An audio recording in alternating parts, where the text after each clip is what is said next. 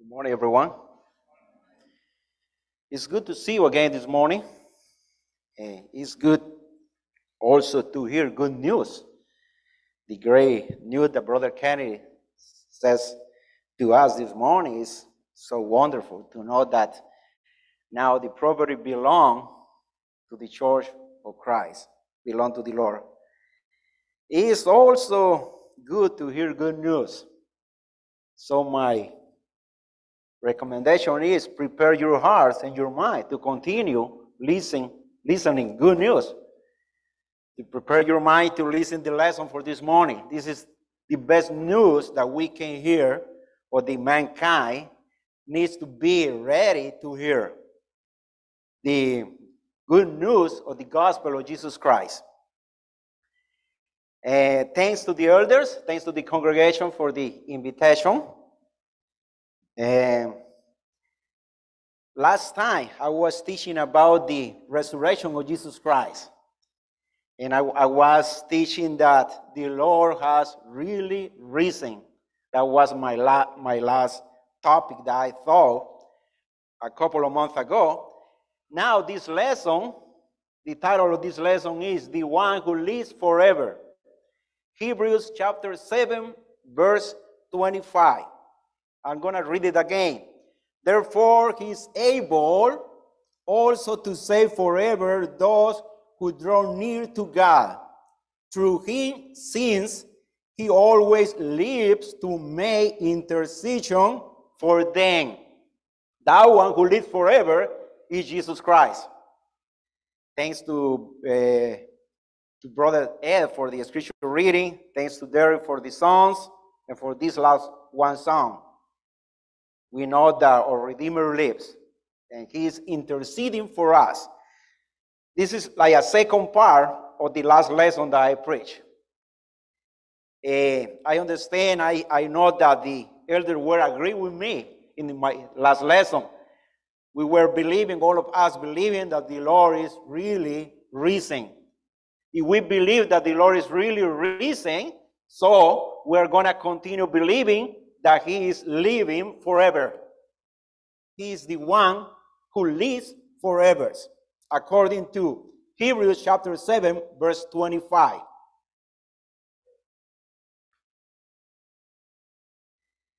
The resurrection of Jesus Christ is a biblical sign of the deity of Jesus. He proved that he is the Son of God. He mentioned many times, I am the Son of God. He performed many miracles, signs, to demonstrate that he was the Son of God. But remember that also the prophets in the Old Testament performed miracles. So that means that the people could thought that he was one more like the other prophets. But the reason or the proof or the evidence that he raised does demonstrate that he is really the Son of God or the living God. The temple, he challenged his enemies. He challenged his adversaries. He challenged the Jews. He said, destroy the temple. And I shall restore the temple in 3 days. His adversary, the multitude, Jews said, how is possible? This man is crazy. That's not possible. It took 46 years to build the temple. We read that discussion in John chapter 2, verse 18, verse 22. That's not possible. The Jews said that's not possible.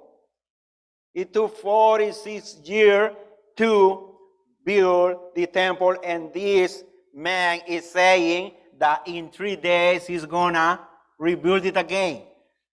But the context says that Jesus was talking about his temple, his own body. He was talking about his resurrection. But they were blind. They didn't see no more than the physical eyes. And that's the problem that we are having now, the human beings. We don't see beyond. We only see the things, the physical things, but there are something more that we really need to see. And that one is the real God. If we see the real God, the real things, we're going to be changing our mind. We're going to be different. We're going to be different people. We're going to be practicing the justice, not the sin. But they didn't see more than the physical eyes. They only saw the physical temple. But according to the Bible, according to the New Testament, our body is also our temple. It's a temple. It's a temple. The reason that this body was created was the reason to worship and to serving the living God. Not for serving Satan. Not for serving our desires. Not for serving the flesh. Not for sinning. Just for serving the living God. We wake up this morning with energy, with the desire to come right here to the temple, to the building, to see one another. But the main reason for worshiping God, for adoring God. So we have to use this member and this body for that. And so they saw no, that's not possible. But the Lord was talking about his resurrection.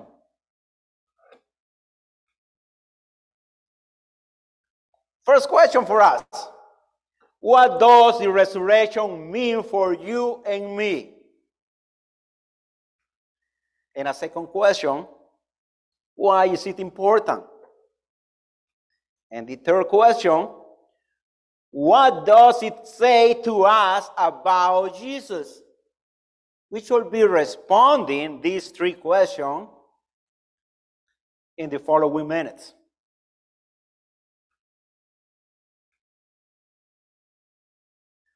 Why? Why is important the resurrection? What does the resurrection mean for you and me? And what does it say to us about Jesus? All these three questions say that Jesus is living forever, that he is the one who lives forever. And the resurrection is so important, and it's so important that he is living forever because he is able to save forever those who draw near to God through him. If he is alive, if he is living forever, also he is able to save all those who draw near to God through him. Not through Buddha, not through Mohammed, not through Joseph Smith, not through a good preacher, not through me, not through Peter, not through Paul, but through Jesus. Jesus is the way. He is the one who is living forever. And he is the one who is able to save everybody.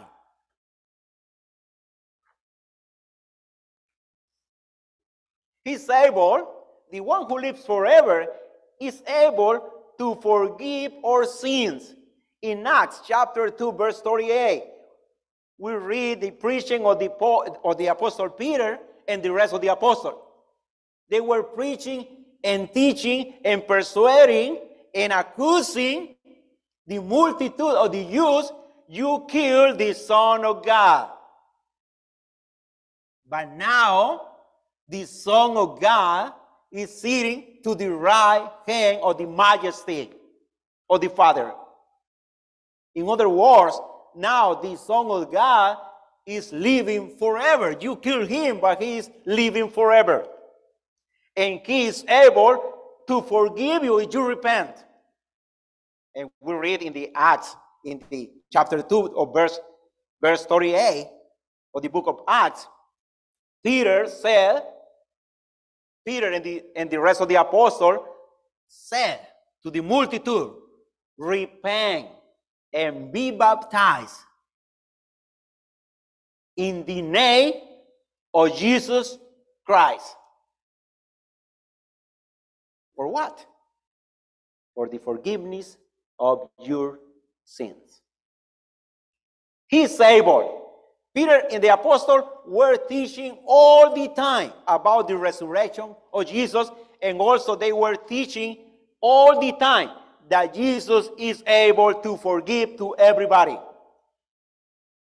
We only need to come to him and to repent, and he is able to forgive. This has to be our message every day, to be teaching about Jesus, that he's able. He's able to forgive our sins. But he's not only able to forgive our sins. The Bible teach to us in John chapter 1, verse 12, that he is able to make us children of God. If we get close and we approach to the Lord. Verse 12 says, John chapter 1, verse 12, but as many as receive him, to them he gave the right to become children of God, even to those who believe in his name. We only need to believe in his name, and he is able to make us children of the Father. Even to those who believe in his name. His name means his authority. This is similar like to say when a police officer is following a criminal or a robber, and the police said to the criminal, stop in the name of the law. He's saying authority. The word name right here means authority, in the name of Jesus. Jesus got the authority of the Father to save everyone, to make to everyone children of the Father. But we need to recognize that he is able to do this one.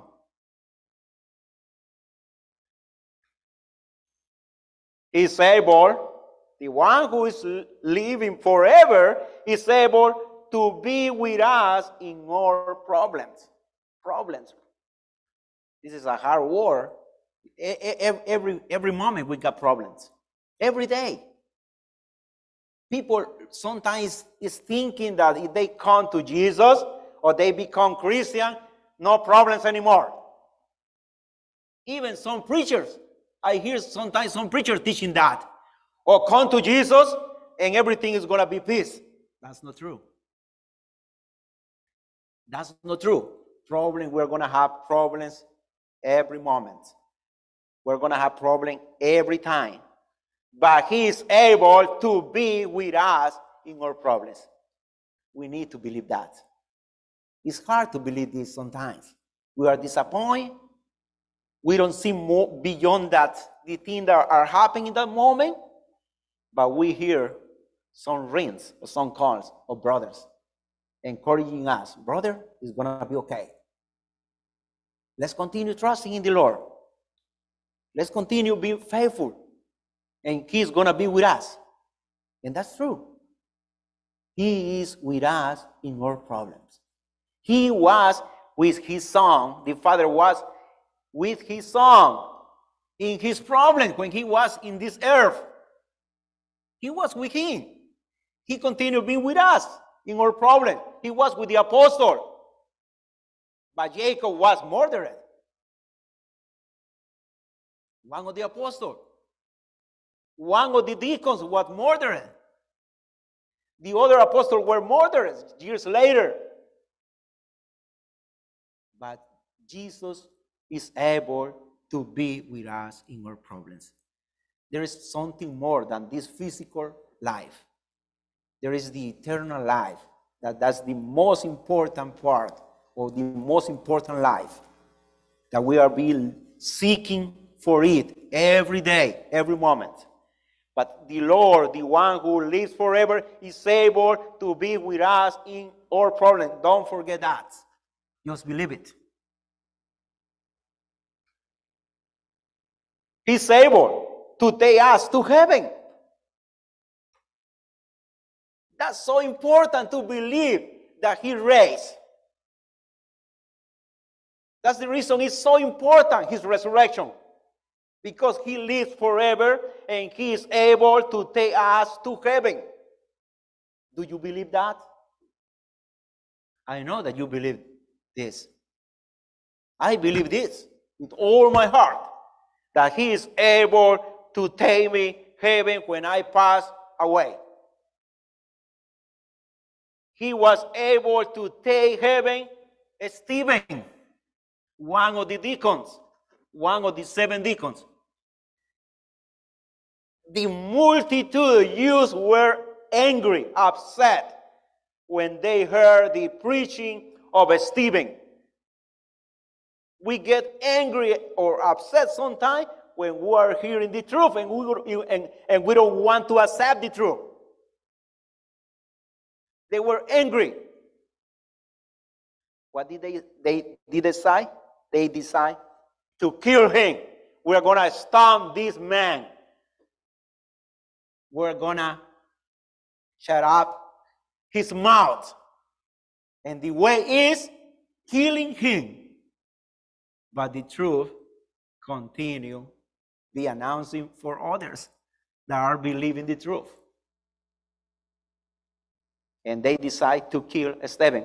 But the Lord Jesus was able to take him to heaven.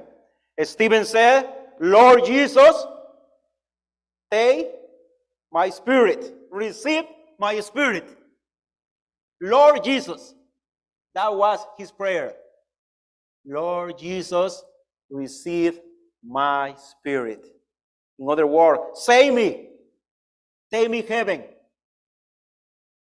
And the question is, was Jesus able to take heaven to Stephen? Amen? He was able. What about the robber on the cross? Do you remember the robber? The robber said, remember me. Jesus, remember me when you come in your kingdom. What was his answer? Truly, truly, I say to you, this is so true. I'm not lying to you. You shall be with me in 1,000 years. When I come back in my kingdom and resurrect you, you will be with me in paradise. It was that his answer? Not. The Lord said to the robber, you shall be with me today in paradise. I'm going to take you heaven today because you are believing in me that I am the one who is going to be living forever. You are believing in me that I am the one that is the Son of God. If we believe in him, he's going to be able to take us to heaven, to forgive our sin, to make us children of God, and to be with us in our problems. It's so wonderful to know this and to believe this. He's able, the one who lives forever, is able to raise us up when he returns. We're going to be dying sooner or later, physically. But we are hoping the resurrection of our bodies. And the Lord Jesus in John chapter 5:25, he's saying, truly, truly, I say to you, an hour is coming, and now is when the dead will hear the voice of the Son of God. And those who hear will live. Those who hear will live. The hour is coming, the hour of the resurrection, when I return. And many will hear my voice. But let me tell you something. These ones that are going to be hearing the voice of the Son of God are the same people that heard his voice when they were living in this earth.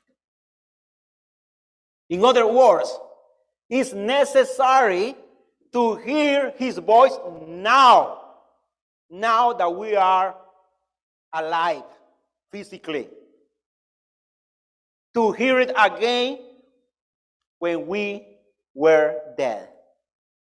It's the same people.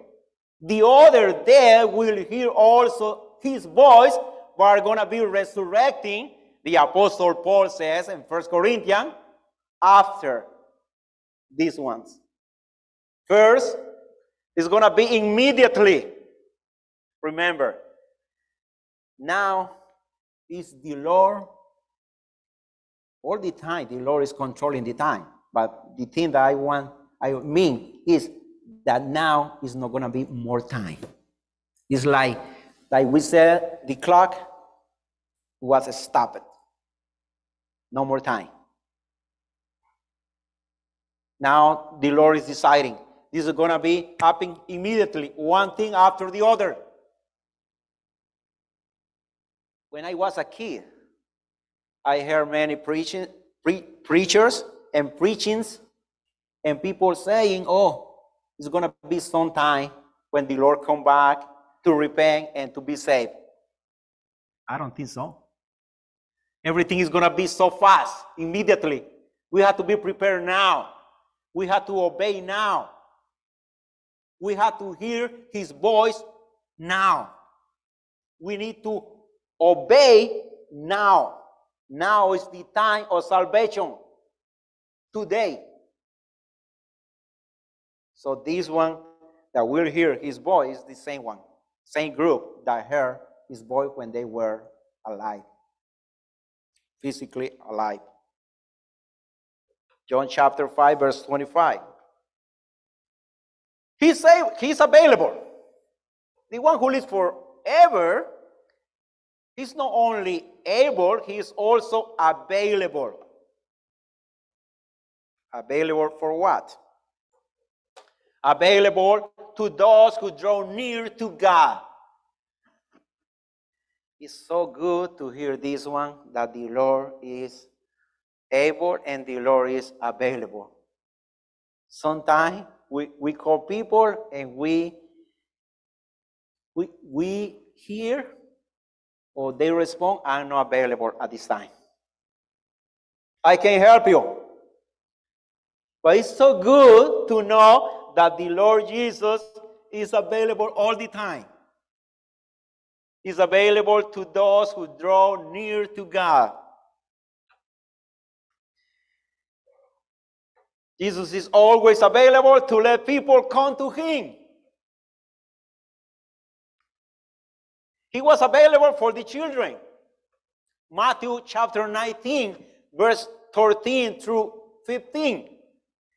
The parents brought the children to Jesus, blessed them, and laid his hand on them. But there was a problem at that time. The apostle hindering the people, the parent, stopping the parent. No, don't bother the Lord. You know what? Sometimes we are hindering that people get near to Jesus.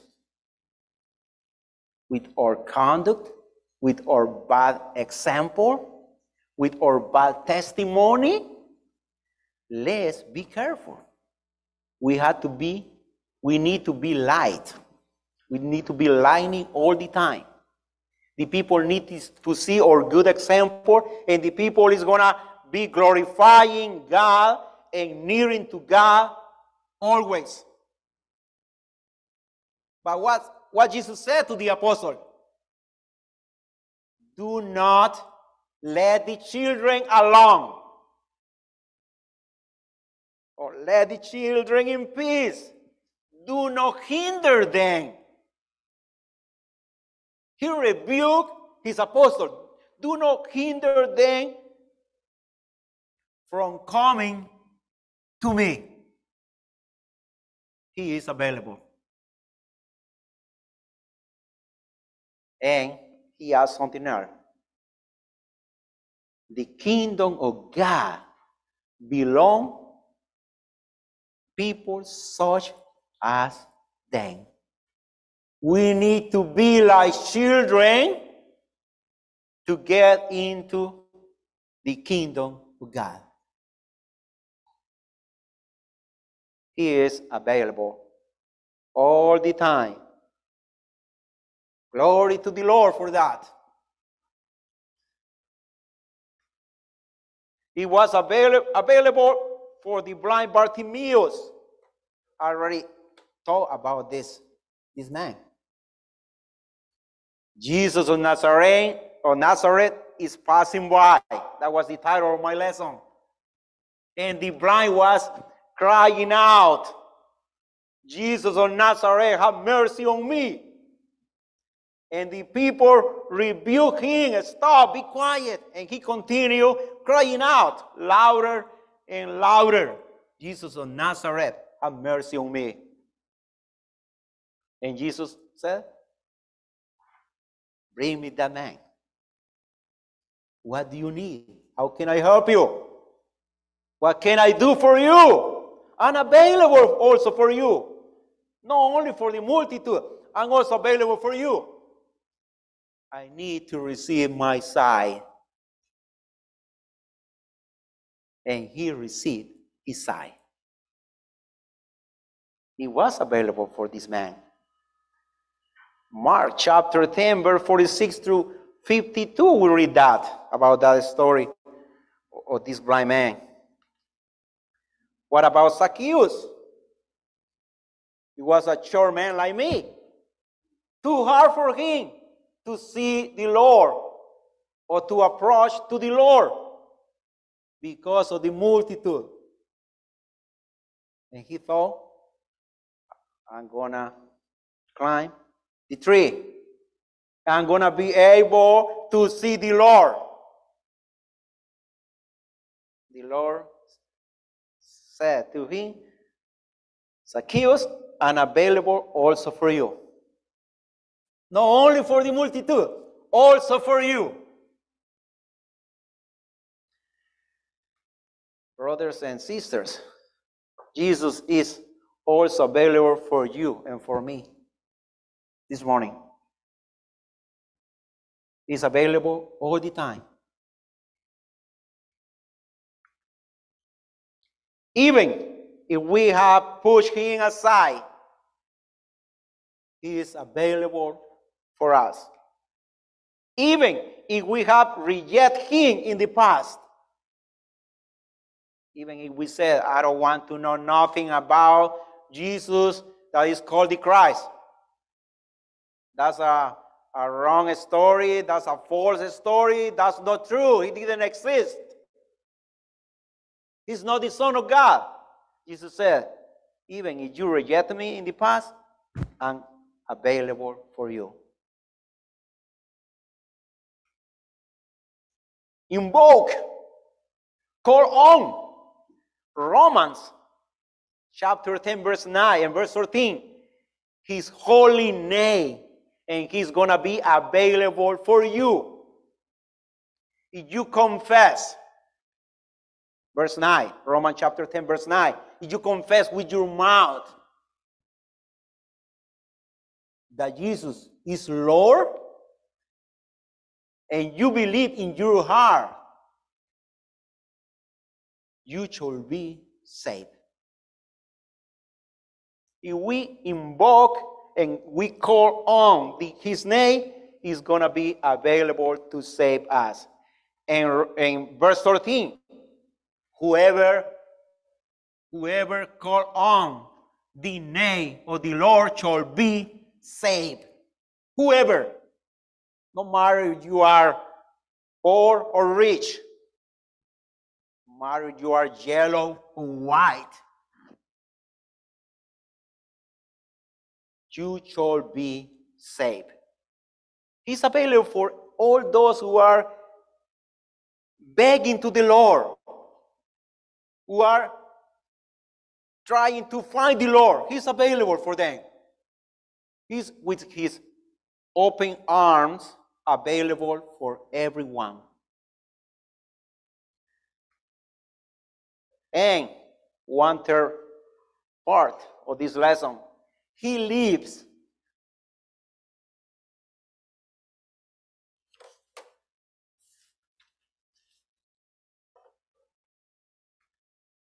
He always lives to make intercession for them. He always lives. This is so good to know this one. He always lives for that, to be interceding for us. His finished and unfinished work. He finished a part of his work, but he's not stopping of working. He continued working. His finished work, his work of redemption was finished on the cross. The plan of the Father was fulfilled on the cross. But what about his acts of intercession continue today? He's a God that is working all the time. He never stopped working. He's never on vacation. He's always able and available because he's living. He's the living one. He's interceding every moment for us. When we sin and we confess our sin and we repent, he's ready to intercede for us. This is our God, the one who lives forever.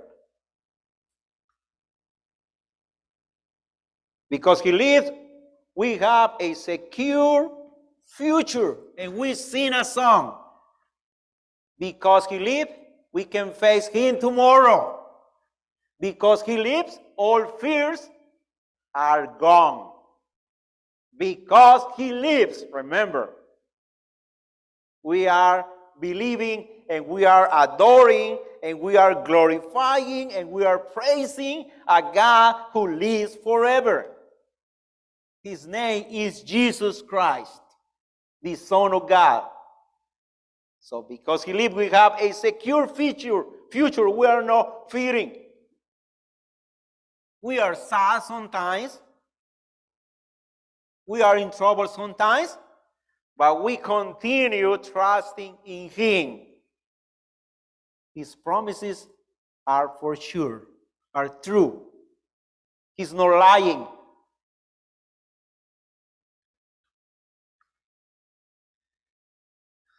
We do not face the test alone because he lives. We got tests, but we are not alone. He is with us.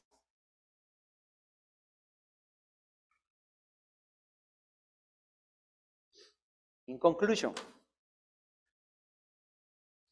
the one who lives forever wants to forgive you, save you, make you his child this morning. If you are not a child of God, he invites you to become to him. How shall you respond to him?